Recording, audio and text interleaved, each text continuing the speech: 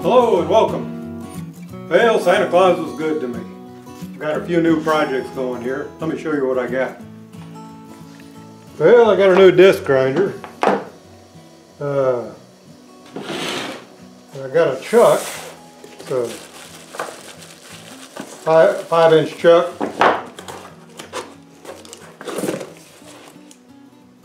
It's a cheap chuck, but I've got these before and they're really good chucks. Amazingly good for the price. Got to make a backing plate for that. That'll be a future video. This is going on my Logan lathe. And I got a scissor knurling tool. That's what we're going to work on today. I'm going to make a modification for it that'll make it work way better. I hope. We'll see. Let me show you what I'm going to do. Okay, what you're looking at here is some scrap stock I had to practice a knurl on, and it did pretty good. I think the tool's going to work good. I started out right here, tightened it down real good, got a real good knurl going, and then I engaged the carriage and it moved across like that, but you can see what's happening. See the force, see the flexing going on there? Well, because it required so much power to move the carriage, it twisted my tool post. In other words, it slipped it on the compound. And I tried tightening it up to stop it from slipping, and I could not stop it from slipping. So what I'm going to do is build a bracket for my tool post that engages with the T-slot so that it can't rotate.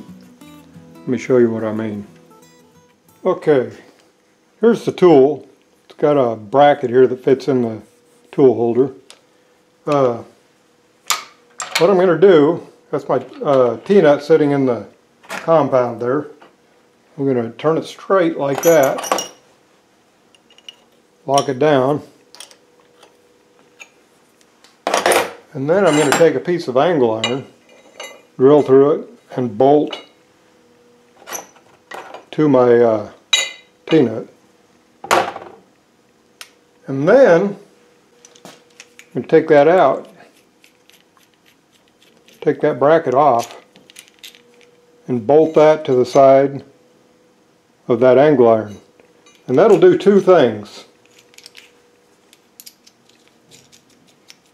Instead of, it'll be hanging off the side of my compound like that, so there won't be any twisting force this way. It'll just be, it'll basically be trying to pull that nut, T-nut out, but I don't think it'll do that.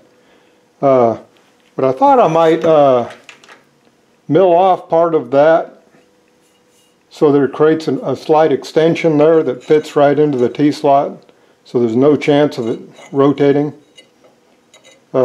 Anyway, first thing I got to do is make a bolt that fits into that. That's 9/16, it's probably metric, but a 9/16, I don't remember what the threads per inch, but 9/16 bolt fits right in there. So that's the first thing I got to do. Yeah, it's about 7/8 of an inch, probably less than 7/8.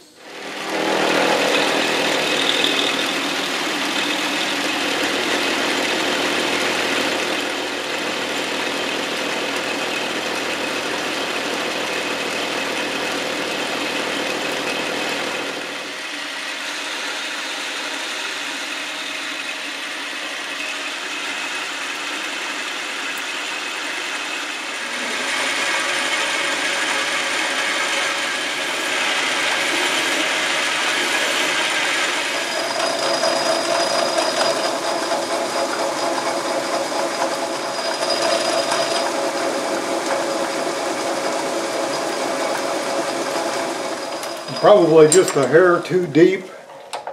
The reason I did that though is I got to take my tool post off to try the threads. So if I have to go back and make them deeper, I lose my position. And doggone it, I didn't go deep enough. Still a little tight, but I think it's going to work. I got a thread file. I'll try that.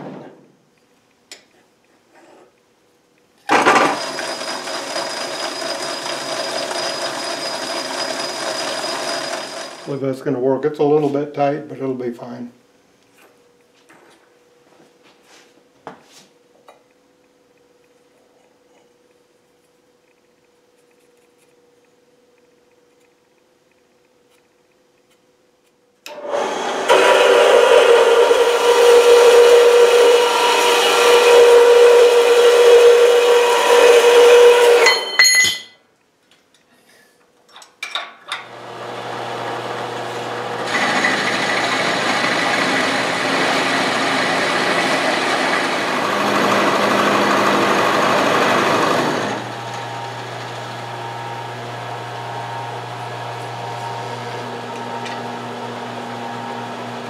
go 1.494.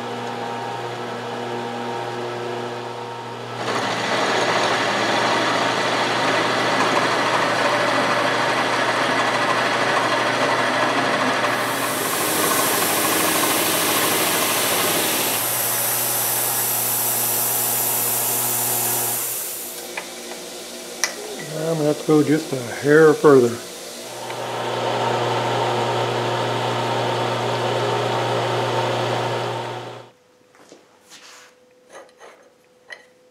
Perfect fit.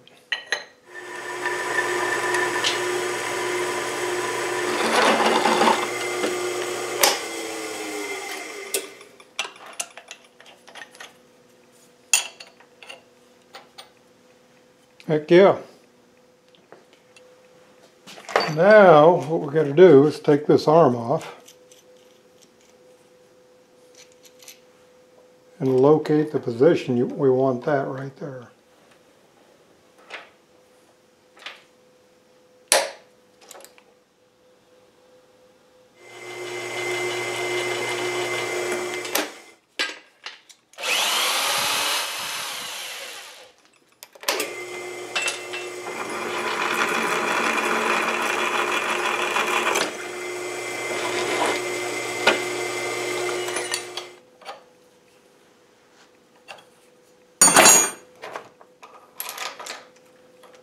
Oh, yeah, I got a conflict here. I'm going to have to cut that nut off.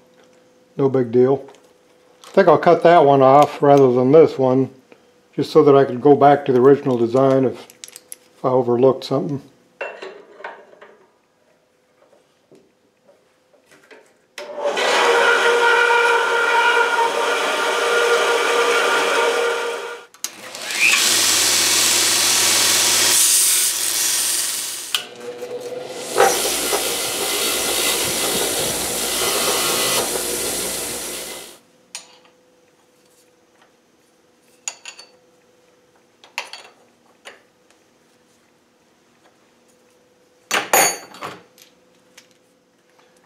Really what I need to do is get a nylon nut for that. I might just take this washer off the back side, that support it better.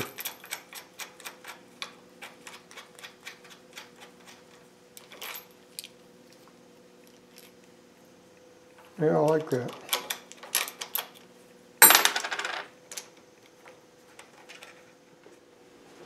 Okay, let's see what kind of knurl we can get.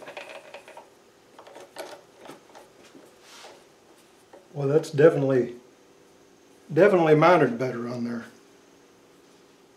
Be helpful to have a nylock nut on that way I can lock it down with real close tolerance, but that's pretty solid. Okay. Okay. From what I understand, it's better to have it just to one side, like to this side of the rod.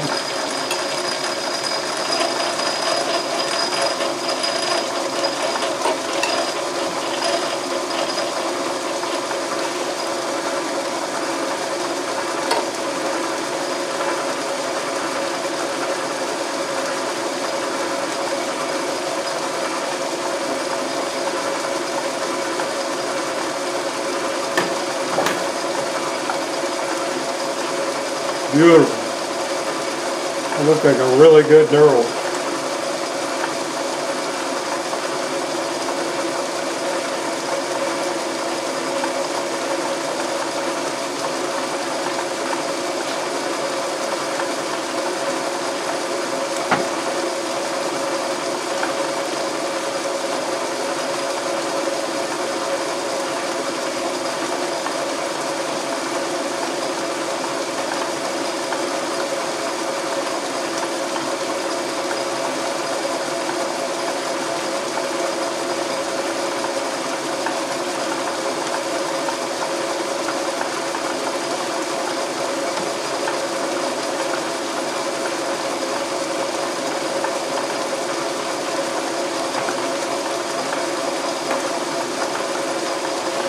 I'm going to stop it like that.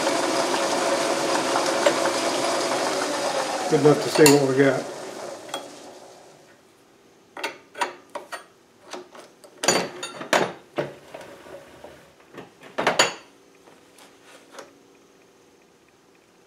I should have stopped, let it rest there just a little bit at the end. It's not quite as deep right there, but I don't know how well you can see that on the camera, but that's a perfect knurl. Yeah, it's pretty well in focus right there. There you go. Not too bad. I should have paused right there and let it dig in a little deeper at the end of the knurl. I like it. Well, that about wraps it up. Pretty easy fix for a knurling tool. It works way better.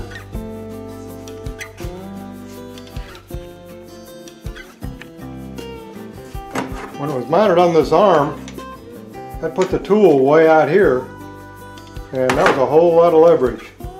Anyway, that about wraps it up, and thanks for joining me. Be sure and subscribe.